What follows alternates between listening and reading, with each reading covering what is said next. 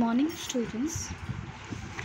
My dear students, in the last class we have finished revision of the chapter 3, that is a disastrous dinner, and after that today we are proceeding towards starting the revision of chapter 4,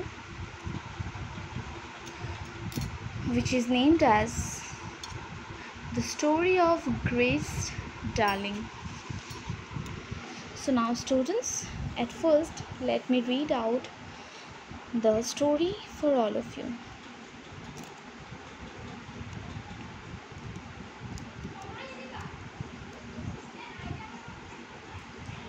Grace Darling was born on November 24, 1815.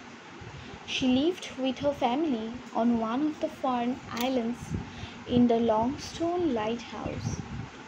Her father was the lighthouse keeper, and his job was to keep watch day and night for ships in trouble at sea. Grace didn't go to school, but she kept busy all day with her studies and needlework. She helped her mother in keeping the house clean and tidy, and sometimes she would help her father to keep the lantern burning all the time. She knew in darkness ships could easily hit the rocks, but the warning light would help them to avoid danger. Grace Darling had grown to be a strong, brave girl. In 1838, a steamer, SS Forfarshire, was travelling from Hull to Dundee. On the night of September 7, the ship was hit by a powerful storm. It was flung against the rock. Grace Darling and her father William heard the loud bang and woke with a start. They ran to the window and saw the ship broken in two. The darkness of the night, above the noise of the winds and waves, they heard screams and wild cries. The Darlings peered into the darkness and saw people clinging to the rocks and masts. They were screaming and waving to the lighthouse for help. Grace saw the people in danger and told her father that they needed to take their own boat out and aid the drowning man. But Mr. Darling was reluctant, as he feared for their own safety. He understood the implications of such a violent storm and knew that their boat would be no match for the sea. He explained to Grace that they would have to wait until morning and then get help. But Grace watched the dreadful storm with a sad heart and couldn't bear standing aside doing nothing. She pleaded with her father, telling him that the man would soon grow too weak to cling to the rocks and would be swept away by the powerful waves. Her father was an old man, and he knew the force of the mighty waves. He could not endanger her life and was sure that they would never reach them. But Grace's determination triumphed after she convinced him that they should at least try, and begged her father not to refuse. And finally he relented. So students, this much story will be enough for today.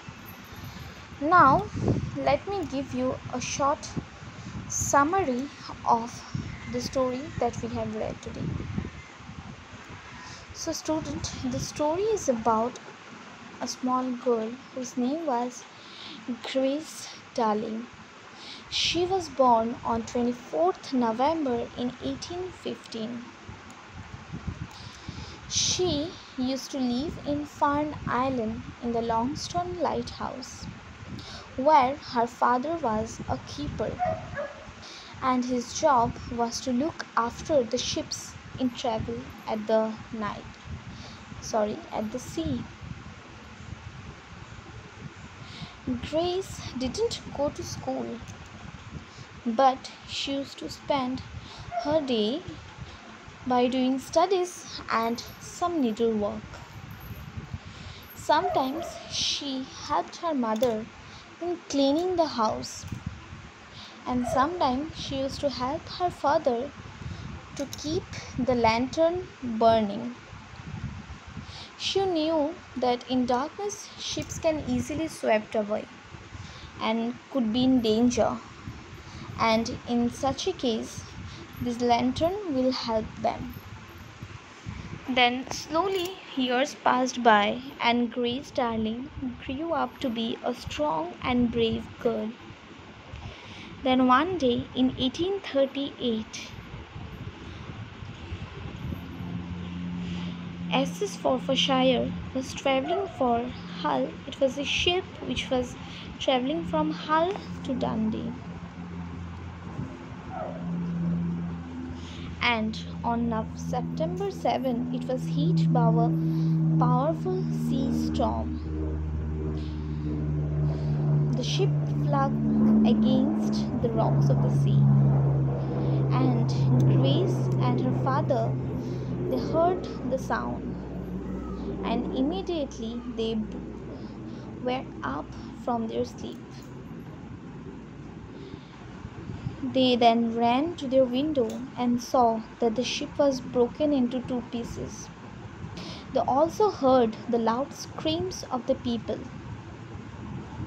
Grace Darling saw through her window, that the people were holding onto rocks and masts, and she told her father that they need to take out their boat in order to help those drowning people. But Mr. William was hesitating because he was fearing for their own safety. He told his daughter that they have to wait until the morning, as their ship can't stand this violent storm. But Grace, she couldn't see the people in danger without helping them. She requested her father, as she realized that soon these people will be swept away by the strong sea waves. That's why Grace, she begged her father to help those poor people. And at last, she triumphed when her father finally agreed to her request. So student, this is the summary of the story that we have read today, and in tomorrow's class we shall see that did they able to help those poor people? Did they able to save those drowning people? Yes or no? If yes, then how, and if no, then why not?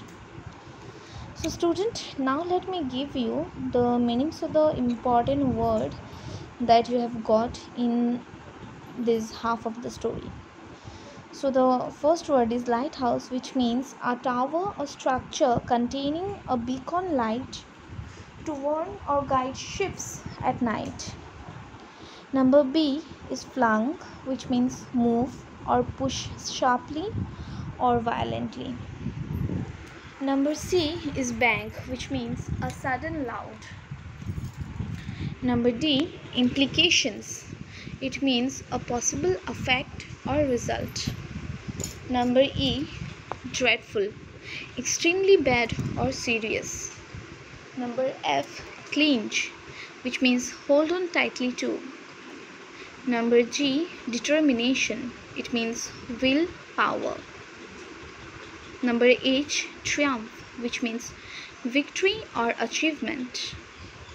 And the last word is relented, which means finally agreed to something after refusing. So student, these are the few difficult word meanings that you have got in this much story. Now student, this is the end of our today's discussion. In tomorrow we shall read the next half of the story. So student, this is the end. Thank you so much for watching the video with much patience.